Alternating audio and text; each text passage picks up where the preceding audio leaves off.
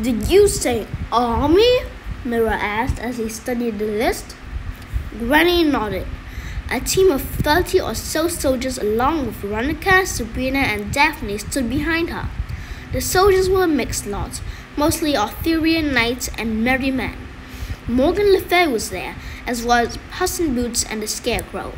There were a few fairies that Sabrina had never met, each more obnoxious than the last, and a rather smelly banshee. All of the visitors were completely bewildered when they stepped through the mirror into the Hotel of Wonders, and even more surprised when they went through another to enter the Hall of Wonders. Even Charming, whose own magic mirror was nothing short of incredible, was struck speechless. "I had no idea," Mr. Seven said, marveling at the enormous hall.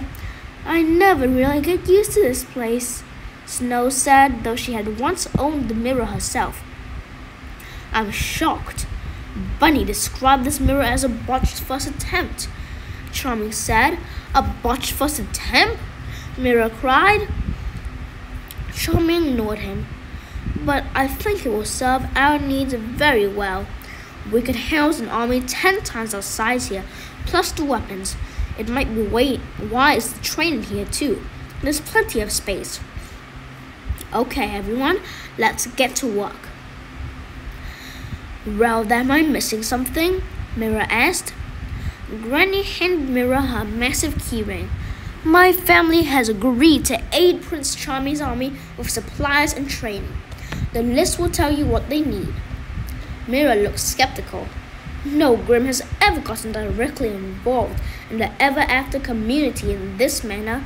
You can't just let this riffraff traipse in and out of here, taking whatever they like. "No one cares about your opinion," Charming said, stepping up to Mira. "You are a servant. Hurry along and get those doors opened." "Billy Charming, you're forgetting your manners," Granny cried. "He's not a servant, he's a friend," Daphne said. "Be nice." "Child, this so-called friend of yours is not real. He is nothing more than a security system designed to look after this hall and to obey your every command. He only has a personality to make dealing with him a bit more pleasant. His stubbornness, however, is obviously a malfunction, one we should have Bunny take a look at right away. He's wasting valuable time. My troops need to train." Snow White stepped between the two men. "Billy, Mira is a big part of this family, and he is well respected.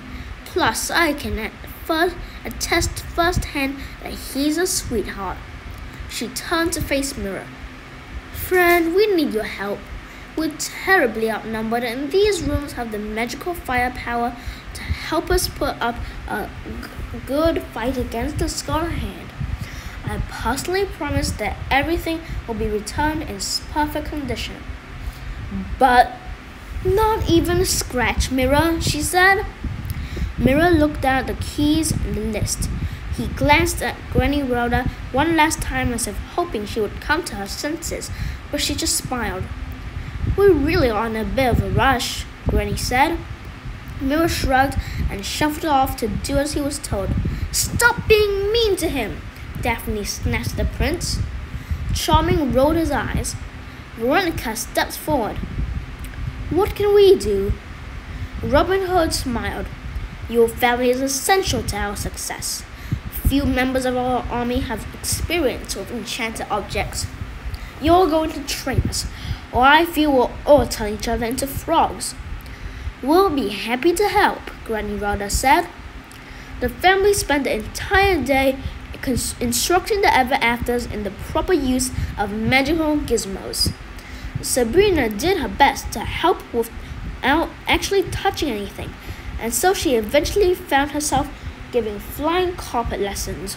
Its magic never seemed to arouse her addiction, so she tried her best to teach steering, landing, and acceleration. She was terrible at it. Nevertheless, the refugees treated her like a hero. They asked her millions of questions about her experiences. Everyone claimed to have heard one story or another about the sisters and was stunned to find out that most of them were true. Did you really kill a giant? What did the Jabberwocky sound like? Did Oz really build killer robots? Being the star should have been fun, but Sabrina couldn't help feeling like she was betraying her father of every new soldier she helped. Henry wouldn't even join them in the hall. Veronica guessed he was still in the courtyard sulking. Sabrina thought of all the times she had done the same rather than lend a hand, and for the first time she understood how annoying it could be. She was tempted to go give her dad a lecture about having a good attitude. She could recite by heart many of the ones Granny Rhoda had given her, but she doubted it would do any good. They never really worked on Sabrina either. While Sabrina flew around the hall on the carpet, Daphne became the go-to expert on many of the other gizmos. The little girl's neck with wands and rings made her very popular with the recruits. Sabrina couldn't help but watch her with a mix of pride and regret for having treated her like a baby for so long. It was clear Daphne was growing up.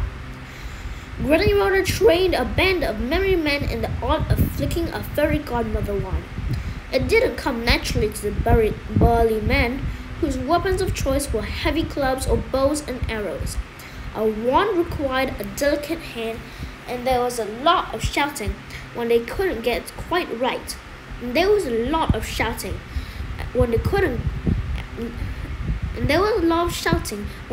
it quite right. Little John got so frustrated that he punched a nearby marble pillar. Uncle Jake had more experience with magic than all the Grimms combined, especially when it came to enchanted creatures. He saddled unicorns and did his best to calm the nervous beasts.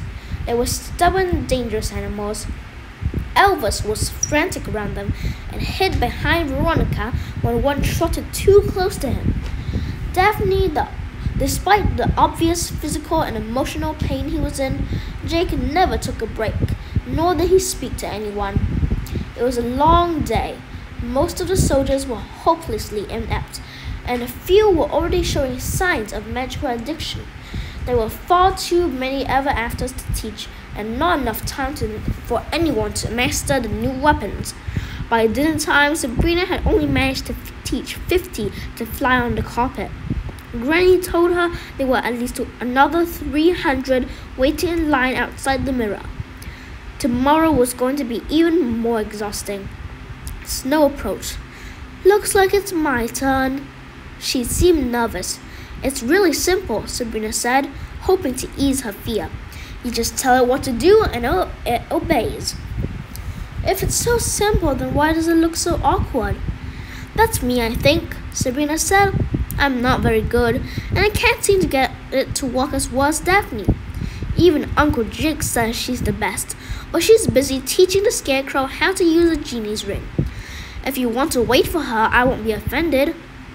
"I think I'll stick with you," Snow said, stepping onto the rug. "So, how do we get into the air?" Sabrina joined her. "You just ask. Carpet up." Suddenly, the rug rocketed into the air and came to a screeching halt a few inches from the ceiling. Sabrina cringed. "Sorry, like I said, I'm not the best driver." "Perhaps it's easier if we sit," Snow suggested, easing herself down. Sabrina did the same. "So, if I wanted to go down the hall, just ask." "Okay, Carpet, let's move," Miss White said. The rug sailed forward, dipping and bouncing along the way. Sabrina remembered that the time she and her family flew to Mexico on vacation. The plane sailed through some clouds and shook unpleasantly in the turbulence. Sabrina almost lost her lunch. "Thank you for staying here to help," Snow said. "I know how much you and your father would rather get out of town. It's caused a lot of fighting between my mom and dad. I've noticed. My parents are a little obnoxious, huh?" Snow laughed. "Don't worry, they'll work it out. I knew them before you were born. one look and you could see how much they adored one another. I've only seen one other couple who looked at each other the way they do. You and the prince? Sabrina asked. Snow blushed. What if I want to fly in a circle? Do I just ask again? Yep. When you're cruising along like this, it will follow your directions. But when things get crazy, like if you're being attacked, it has a mind of its own. I guess you could say it wants to save its own butt just as much as you want to save yours. Snow explained a route she wanted to take, and the rug followed her every instruction. So you're in love with the prince, why aren't you getting married? Sabrina asked. It's complicated. I've got time, Sabrina said. I have to train Ichabod Crane next, and he sweats a lot when he's nervous. I'd rather put him off as long as I can. Well, it all started about 600 years ago, Miss White said with a laugh. You see, there was a time when I was, well, pretty naive. Huh? I was an idiot. In my defense, they didn't educate women back in my day. There used to be a joke in my village. The reason they were called the Dark Ages is because the woman couldn't figure out how to light the candles. Jokes wasn't really that funny back then either. Snow laughed at her own bad joke. Anyway, I coasted on my looks and didn't worry about my brain. I was royalty after all. And then, well, my mom gave me the poisoned apple to put me to sleep. I guess I had some kind of epiphany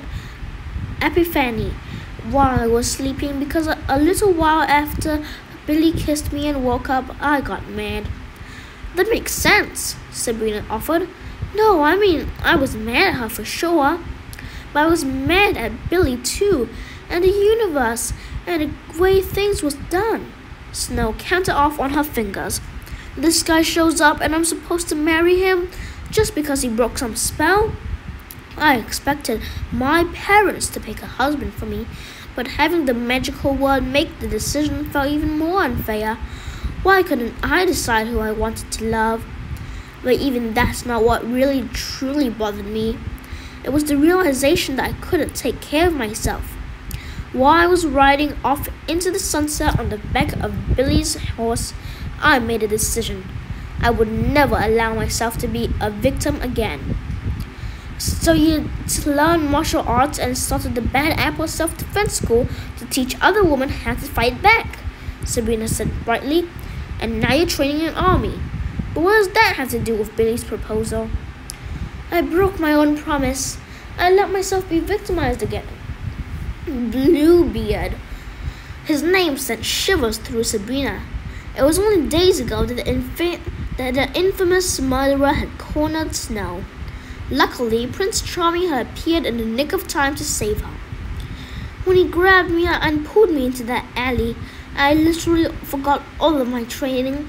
I was helpless, Miss White admitted, ashamed. You shouldn't give yourself a hard time about it, Sabrina said. He gave everyone the heebie-jeebies.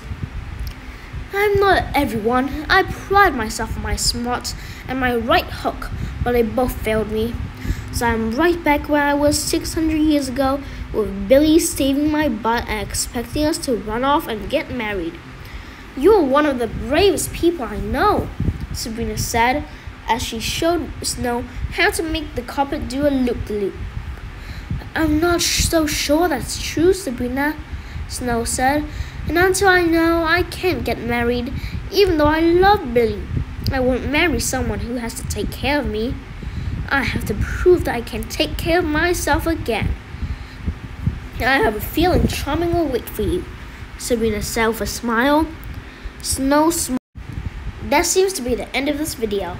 I'll send you later. Goodbye.